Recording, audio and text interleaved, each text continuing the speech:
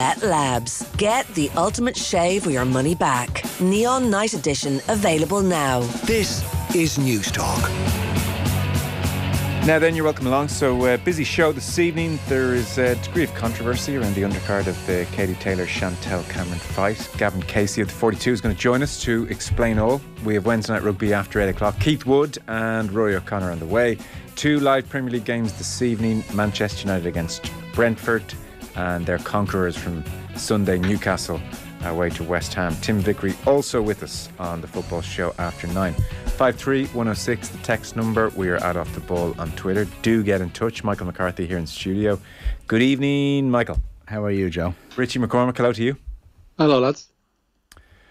So we are going to talk to Tim Vickery on the football show about various ongoings. Carlo Ancelotti linked with the Brazilian job, for instance. That would be fun. Yeah. Intriguing. And Anthony, the dismal form of Anthony, is starting to catch people's attention. So Tim Vickery on the way after 9. Keith Wood, who I haven't spoken to in ages. I keep missing Keith Wood. Ships in the night. Right. And he's on with Rory O'Connor. And then first hour, kind of strange story around the undercard of the Katie Taylor-Chantel Cameron fight. Tickets of which did go quickly, as you might have expected this week. So it seems that Chantel Cameron, has defended really the removal of Ellie Scotney from the undercard. The problem being that Ellie Scotney is trained by Shane McGuigan, son of Barry. And there just seems to be an issue between Chantel Cameron, who used to be trained by Shane McGuigan, and McGuigan. And therefore, there's a degree of it's nothing personal with you, Ellie Scotney, who is furious, by the way. Yeah, absolutely. To social media. Yeah. But there is a degree of, I'm sorry, it's not about you. And I've signed an NDA, so I can't describe how horribly I was treated, she says. And she has since gone to MTK. And it seems that Scotney and very much her trainer, Shane McGuigan, are off the undercard. So it's all slightly... It's all very weird. And even, like, I mean, Cameron's statement is sort of strange in a way, in where she's kind of like angry at the reaction. And look, I mean, if she's been getting abuse or anything of any kind, of course she should be. But she's angry at basically the anger from the other side, but at the same time is kind of saying, like, you know, this is my call. It's like, I didn't know that the headliner got to make the call. Like, she's sort of saying it like it's a matter of fact. It's like, if I don't want you on the card, you're not on the card. And it's a strange thing to me that the headliner, even especially in, it's not like they're both world champions and it's a unifying fight, but it is on Katie's turf. So even as the away fighter, especially, I'm just surprised she has that much pull, and they're so open to, they're talking so openly about the fact that, like, you know, I'll decide who's on my fights, you know. It may well be all much ado about nothing, but we'll talk about the fight a little bit anyway with Gav Casey, so that's this hour. Has Mick started saving for next season's European adventure yet, says Jason, the Irish Aston Villa fan. We've no time to get into that, I'm sorry. Ushing in Mayo. This is terrible. I'm being completely kind of... not you, Aston Villa. Well, there's nothing new there. Ushing... So the thing going around with Villa last night, by the way, quickly, was... very quickly. Sorry, go on. The thing going around with Villa now is that Villa are 3 points off third place, right? No, 6 points off third place, right? There we go. And but they're the whole thing is like Villa 6 points off third place, or as Sky Sports would call it, 18 points clear of safety. It's like the bottom of the table starts wherever Villa are, so now it's starting at 7th. That's pretty good. Yeah. Ushing in Mayo makes the obvious but all important statement: it's Masters Eve, which it surely is. Oh yeah, it surely is. Saw the dinner picture. What a crew, Joe. With their green jackets. My God, that is a big pile of conservative men. Needs an injection of youth, that grouping, doesn't it? Well, it's okay that the former winners are old, I suppose. No, I wouldn't hold that against them. We have been recording Golf Weekly episodes to beat the band. So this afternoon it was Gary Murphy. And Gary Murphy's an interesting perspective on the whole thing because he went to college in Augusta. Okay. So he knows the town very well. He got to play the course once, and when he was 19 on a scholarship, and he was telling us about the experience, and it was super interesting. And we were, did you go in allowed into the clubhouse afterwards, and he was saying, yeah, we got to have lunch in there afterwards. There were about 7 or 8 of the team, the golf team. And, you go in and there's George Bush Sr. We chatted to him for a while. It's this kind of a peek behind the curtain. Tuesday. Yeah. Taller than you'd expect, said Gary George Murphy. Bush. Yeah. So that's all waiting. Augusta's a strange one. Like, it's funny you say, like, he'd know the town pretty well. Like, Gavin Cooney is over there, obviously, as you found out lamentably on the show when he was on with us. But he's over there for the 42 all week, and he's been putting up kind of pictures here and there. And one of them was just like a Hooters on the side of the road. Like you'd see in any kind of like suburban road main road in America. These kind of like road stop kind of like joints, as they'd call them over there. It was like a Hooters, and I was like, that doesn't feel very Augusta-y. And it's like, of course, this place is more than the Masters and Augusta National, but certainly not in my brain. The town is obviously famously average, and it's very much a case of. See, not famously. I would never have. I would never. Well, I mean, to me anyway. Like Augusta would never register with me anything other than like the Masters. So you just think of it as the golf course, and then every now and then you see it popping up on like John King's Magic Wall or whatever during the American elections. Well, the word even used by Gary today was dilapidated. Right. Like very poor, and very much along racial lines as well. It's a symbol of capitalist, racist issues facing America in all kinds of ways. So it's a real case of the haves and the have-nots in that town. But he had loads of interesting tidbits I hadn't realised. So, for instance, I was asking if there's a sense of resentment in the town. They've got this thing and then this very average town. And he was saying, no, not at all. It's like, it's a massive celebration. There's a great sense of pride in it. It coincides with spring break, so there's a party atmosphere. And you'll remember there was Eisenhower's tree at Augusta because President Eisenhower was member, loved it, had a desk in the clubhouse. He was there so often. He passed a law which still stands that you can rent out your house during the tournament tax-free. So the residents of Augusta can rent out their houses to patrons, and if it's an especially nice house, some of the players, and make $5,000-$10,000 and not have to pay tax on it, courtesy of President Eisenhower. So there's all sorts of stuff going on. It's always tax breaks in America, isn't it? It's like listen. There you go, Richie. Do for someone. Can't bring you more than that, Rich. Come on, that's interesting. Yeah, it's George is a funny one actually when you consider how conservative it would lean, and yet it has this university college culture. Like Athens will be famous for the birthplace of the B-52s and REM and all that kind of thing. It's an odd. There can be odd pockets to it here and there. But yeah, as Mick pointed out, I think when we were having that debate last night about whether or not you'd rather be a member of Wimbledon or Augusta, I think when you see photos like that one from the dinner and how much of a sausage fest it is there, you probably would like to have more of a mixed environment, I'd say, just for sheer normality's sake more than anything else. I think it was cheeseburgers last night, wasn't it? And Texas steak. So yeah. Not The Newsround sausages. is brought to you with Gillette Labs. Get the ultimate shave or your money back. Neon Night Edition is available now. Oh my God. Just as I read that, Arthur posted a tweet from David Ornstein through. Oh yeah. The Athletic. It's happening, baby. Frank. It's happening. It's Chelsea are close to appointing Frank Lampard as head coach on an interim basis until the end of the season. Give it Frank. Yeah. End of season. Saw him there last night and said it to Arthur. I would say jokingly that, is there a chance that Frank gets this job again? It's a great chance. And he was sitting there on his own in that sort of like position that you're put in by the club. It did seem, to be found by the cameras. Club legend though. Yeah, I know. He was very much on his own. Watching intently as well, sternly. I don't know. Frank take this job till the end of the season, interim, win the Champions League, and he's back. God, like a Di Matteo. Yeah, he'll stay on though. It does you really know what, though? add to the sense that he is Finished. No, I was going to say that It's Teflon. he has been given chances very, that he very lucky. continually given chances he doesn't deserve. Yeah. he's falling. It's like he's being insulated from like slipping too far down the ladder. Yeah, which is just it's weird. But like Oliver Kay, the football journalist, tweeted there. Like a lot of people are obviously seeing this for the banter aspects of Frank Lampard falling upwards and getting a gig he's previously held. But he's pointed out that it's actually one of the more sensible things that Chelsea could do, whereby they appoint somebody while they're scrambling around to figure out what they actually are doing. They get somebody who's been in there before and can steady the ship and knows it's a short-term deal and has an understanding of what's going on. And they get their bearings, bring in someone like Luis Enrique or whoever they want to bring in as regards a big name in the summer or maybe even before that, and move on from there. So it mightn't be as much of a lunatic move as a lot of us might, initially look at and go, oh yeah, that's insane.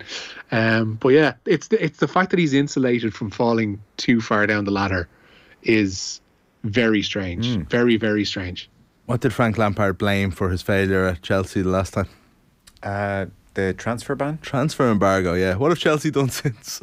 You've enough players now, Frank. Come on. Right, Frank, right. Pretend you've bought, you've got 600 players to choose from. Just go pick a squad out of that and go and get us into Europe, baby, or win the Champions League. Now that I think about it more, I would have said the defining aspect of Frank Lampard's tenure at Chelsea, transfer ban aside, and Tammy and the boys having, some good times. And to be fair, he brought through Mason Mount. But the defining aspect of Lampard was it looked like the squad made no sense. It looked like a mishmash. Unlike now. Kante was playing on the wing at one stage. It was just Kante like and Jorginho over. Yeah, and you were listening to people saying, "Oh well, Frank, he didn't buy the German." Well, that was Harry Redknapp said that. But that sense of the squad is all over the shop and nobody could make sense of this. Thomas Tuchel made sense of it in about a half hour over a cup of tea. He got out the back of a cigarette packet and yeah, that'll work. Go 3 at the back, boom, done. Win the Champions League. What the hell's Frank going to do with this situation? If he couldn't unravel the previous, 5 minutes of Tuchel's time mess, how's he going to sort this out? I dare say he'll probably do a better job than Potter was doing at the end, which was a back three of Reece James, Koulibaly and Cucurella, which played against Villa last week. That was their back. That was the central defender. Potter got a bit scrambled as manager. That was 2/3 of their back three last night. To be fair, it was only Fofana was at the right hand side of defence, and makes a little more sense. Reece James is pushed forward. Can't have Reece James, but it's a mess of a club. He's also walking.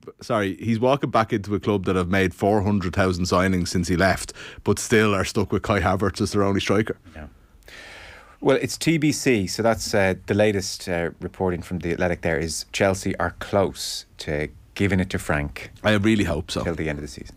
What Richie, are the negotiations like there? By the way, did Frank? We'd like to maybe is ask you about coming in as absolutely coming in as interim manager. That can't take long, that conversation. I'd say it's just like Frank's let's call it an even 3 mil grand, done, go. So Premier League. We're talking about people in such false lives so far tonight between Augusta and Frank Lampard just taking his casual 3 mil off Chelsea. Well, I don't know if it's actually 3 mil. I know, but it's probably more than that. Potter was getting 10 a year. There you go.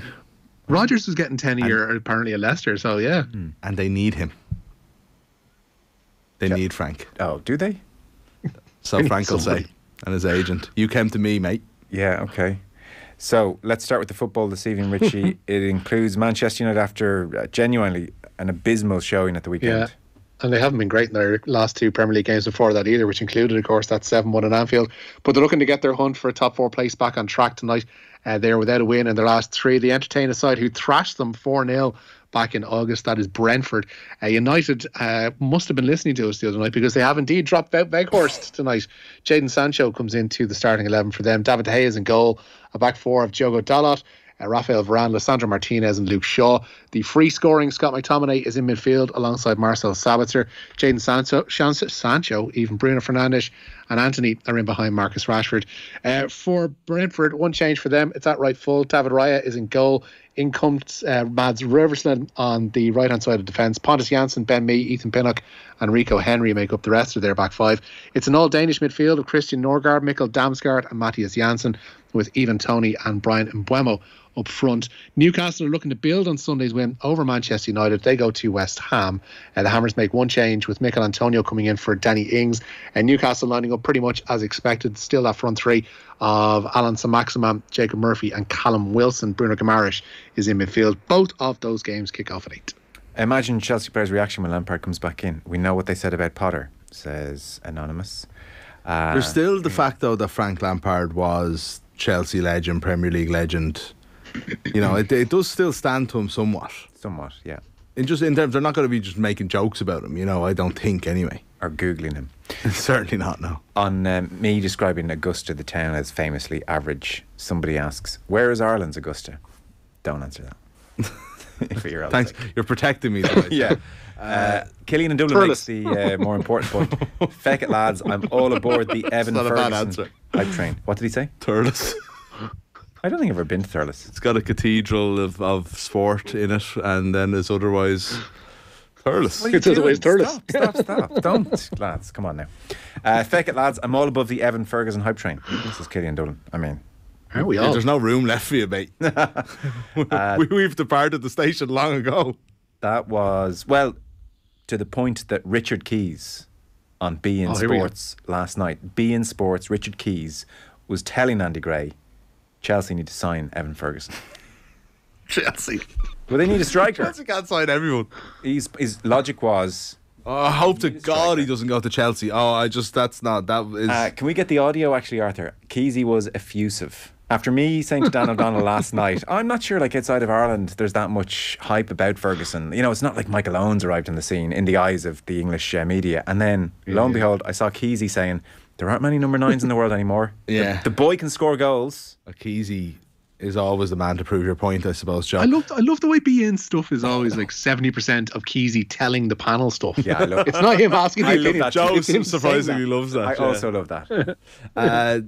Andy, but interestingly, It doesn't disprove Dan, though, because, I mean, there's nothing like a back heel to get people talking about something they don't know anything about either. but also you know? Andy Gray, I thought, was more representing now what I would see as the general sense on Ferguson. Gray said, yeah, the kid's got a chance.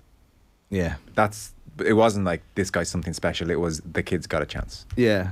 I think Dan made a good point last night, though, in that, you know, we are a little bit more used to kind of like the prodigies coming through now. It isn't sort of one-offs. You know, like when Robbie Fowler did it, that was sort of, he was the only one. You know, whereas now I think we're getting 18-year-olds every season. And like it's not to say they won't make it. It's just, again, there isn't that sort of like, this could be the new Jimmy Greaves every time, you know? Mm-hmm. Yeah. Well, look, Keysy. Keysy knows his football. Everybody knows that. On beIN. And if you don't think he knows his football, you just ask him. Yeah, no, he was effusive. Jason McAteer was on the panel as well. He didn't voice an opinion. It was. They probably don't know that Evan Ferguson's Irish, let's face it. Or they probably don't remember that Jason McAteer's Irish. I'm sure they do. Like, they've done about 1 million. Tell us about Brian Kerr pieces. With Do you think they remember anything they've done? Keys and Gray? Yeah. What do you mean? Oh, they'll do that and then they're like, that's it. Right, what's on tomorrow's running order? I don't know. They're forward-looking folks, you know? Come on now. So Keesy's got a memory like an elephant, Mick, as we all know. Liverpool are taking on UEFA legally. Yeah, lawyers acting on behalf of Liverpool supporters caught up in the chaos at last season's Champions League final have formally filed almost 900 claims against UEFA. An independent review concluded in February that the governing body bore primary responsibility for what almost led to what was called a mass fatality catastrophe at the Showpiece game in Paris last May. Fans found themselves penned against stadium perimeter fences when they were tear-gassed by French police. The firm involved is bringing the claim on the basis that UEFA failed to ensure a safe and secure environment. Okay, we have. I know Lampard is next on your list. We mentioned that situation. Yeah. Cricket then. Yeah, Ireland need a dramatic turnaround tomorrow morning if they're to make a Bangladesh side bat again in their test in Mirpur. Bangladesh bowlers Shakib Al Hassan and Taijul Islam both took a pair of wickets as they reduced the tourists for 27 for 4 in their second innings before stumps today. Ireland will resume 128 runs shy of Bangladesh's first innings total of 369. And never doubt Arthur O'D. He's managed to get the Keys audio in record time. So pretty good, pretty impressive. beIN Sports from last night, please. Listen, you know in the modern game, if Lukaku doesn't want to come back to Chelsea, he's not coming back to Chelsea. I get that, but what I'm saying is everybody's looking for a centre forward. Yes, they are. They are in few and far between. Evan Ferguson. Well, that's what I'm saying. If you see a little nugget like that, go and get him. I think. They might think Broja's their little nugget. They might think he's got a chance. We don't know yet. Well, and little Ferguson's not little, but no, he's not little, he's a centre forward with touch. He scores goals. Yeah. He leads the line. He's a proper 9. He's got pace, power, accuracy. Yeah, there you go. Making waves, Evan. Well, was it Gray that mentioned him first, or had he already been talked about? Oh, I got the impression there it had been discussed. It was mid-conversation. It was almost like, I think Lukaku might have been a slight tangent, and they were going back to Ferguson. I think one of the more charming things on Twitter over the last 24 hours, and let's be honest, there isn't much competition, but have been videos of Evan Ferguson from age about 7 up scoring the exact same goal. Oh yeah, numerous teams. Dan showed me one last night in the under 17s. It was during COVID. Yeah, it was a final anyway. In That's the under all 17s. News. Yeah. Have you seen the one he scored when he was 12? Right. Okay. Same exact goal again. I think it was like pretty much DDSL representative team against Everton. Right. On some kind of Astro pitch. I wonder was it out at the AUL complex. But regardless, it was exactly the same goal as a 12-year-old. Yeah. And then he did it for Bose at 17. Do you know? So I was saying to Dan last night. So it's been described as an instinctive finish, which it really was, because it was weighing up the circumstances. Ball here, I'm at this spot. That's the angle. That's the best thing to do. Did it? But I would have said he instinctively weighed it up so quickly. He was also very considered and relaxed and knew what he was doing really early. Yeah. And then he doesn't lose his mind when he scores. No, he definitely doesn't. He trots away as if to say, yeah, I score. Just doing my job. 20 minutes into this game here, we're 1-0 up. Yeah. Score Premier League goals. It's just what I do. It is very exciting, though. I mean, we've been crying out for this. What has he got? Is it 7 or 8 goals now he scored since New Year's Eve or something like that? You know what I mean? 4 in the Premier League. It's 4 in the Premier League, and he scored a couple of cup goals as well. I think he might have 7, and that's I think did he score on New Year's Eve? So I see somebody saying it was from New Year's Eve. It's not just kind of like a good first season. He's doing it all, in this chunk of time, since he got into the team. He's actually been quite prolific. It's remarkable, really. It's so exciting. Don't use the expression boy to describe 21-year-old footballers. It drives me mad. Everybody's a boy in professional football, even when they're in their 30s. Absolute nonsense, says Joel in Kildare. What if they've got a babyish face? Yeah, he's also 18. Ruddy-cheeked. I don't think there's anything wrong with that. Did we call him boy? Maybe Keys and Gray. I don't know. Maybe it was us. I wouldn't really refer to anyone as the boy. The boy. The boy's done well. It's a bit Harry Potterish. The boy's got a chance, I think, is what you said. Question. Ollie in Dublin. And I would love, listeners, if you could give me a quick add off the ball or 53106 answer. Ollie in Dublin. Thurles. It's the final group this Sunday. Rory McIlroy, Shane Lowry are in it. They're tied. 1, who's winning? 2, who do you guys want to win? Well, I'm going to answer. I want Lowry to win because I feel like Rory will have chances for the next 10 years. It's very diplomatic. With Shane, it might not always, winning the Masters might not be one of those things that. What if they were about to both retire for unforeseen reasons? Oh, then Grand Slam. No European has ever done it, let alone Irishman. Can you name everyone who's done it, Joe? Well, Woods, Nicholas, Hogan, Saracen. There's one more, and I know it. Is it Byron Nelson? No.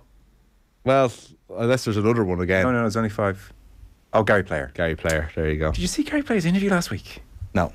In the Times. What's he said now? I saw him on an old Curb Your Enthusiasm episode the other day. I'll get you the exact quotes. Suffice to say, a huge fan of Donald Trump. But that, again, you keep saying these things you love golf so much, but every now and then you say these things like they're massive reveals. Nobody is surprised by that. I know, but it was just. Do you remember Bernard Langer was arguing with people in the queue to vote? It didn't really happen. It was just one of those Trump stories. But see, I forgot that Trump gave him the Medal of Freedom as well, so they are tight. Yeah. Remember, this was right after January 6th. Annika Sorenstam and Gary Player turned up the next day to get the Medal of Freedom. It is the worst sport, isn't it? Joe's having an existential crisis here, Richie. It's the the day before the Masters. The worst time for him to have it. The most beautiful of sports, hijacked by the people who play it. Yeah. Do you want to give us the last story or two, Rich? Alexander Cheferin has been re-elected unopposed as UEFA president. The Slovenian will serve a third 4-year term. Munster confirmed today that Dan Goggin is leaving the province at the end of this season. The centre has made 81 appearances for them, scoring 10 tries. However, the 28-year-old has made just 5 starts this season. Munster say Goggin is leaving to play abroad, and it's believed that he's bound for Australia. Ulster's busy week of contract extensions continues apace. Hooker John Andrew, prop Callum Reid and versatile back Aaron Sexton have all signed fresh 2-year deals. Okay. English Rugby have conducted an investigation. Yeah, and it's claimed racism has been experienced by players at all levels of elite rugby in England. A survey by the sports governing bodies found there was a culture of stereotyping in the men's, women's, national club and academy teams. The RFU, Premiership Rugby and Rugby Players Association there have published an inclusion and diversity plan to address those issues. And one last one. We'll keep an eye on this evening. Ken Doherty trying to get into the World Championships. Yeah, a couple of hurdles still to jump. He's resuming 5-3 up on women's world number 2, Rhiannon Evans, in their World Championship qualifier this evening. The first to 10 will play Hamad Maya in the next round. Fergal O'Brien ended this morning's session with a 6-3 lead over Liam Davies, while the 7-time former champion Stephen Hendry trails his ex-wife's nephew James Cahill by 7 frames to 2. Wow. Snooker's a small world, isn't it? I think we should do a piece on this some night. I think there's something incredible about these kind of like greats of the game in this sort of like pit of the World Championship qualifying that we hear every year. You know, like I'm surprised Richie didn't read out Steve Davis and John Parrott's score there, you know, as well, or Jimmy White or something like that. It's such an interesting aspect of snooker that people, one, last for so long, and then two, just try to get back to that and are just in with kind of every Tom, Dick and Harry who's a pro before they get to the big stage, you know. What age is Ken Doherty now? He is 53. It's hard to tell with the Ken because he refuses to age. Looks like a boy. Yeah. The boy Doherty goes this evening in the qualifiers. See, there you go. There you go. We're out of time. Richie, thank you very much. Nice one, lads. Michael, thank you. Cheers. Your chance to win big. News Talk's cash machine. Okay, so our rollover is moving along. If you've entered since 5 o'clock Friday, you're still in to win, but you must know the new number, which is 40,323 euro and 26 cents. Text play to 57557. Get your entry in by 3 o'clock tomorrow, and then across the Go Loud network of stations, Barry Dunn will make the call. If your phone rings, answer within 5 rings. The exact amount in euro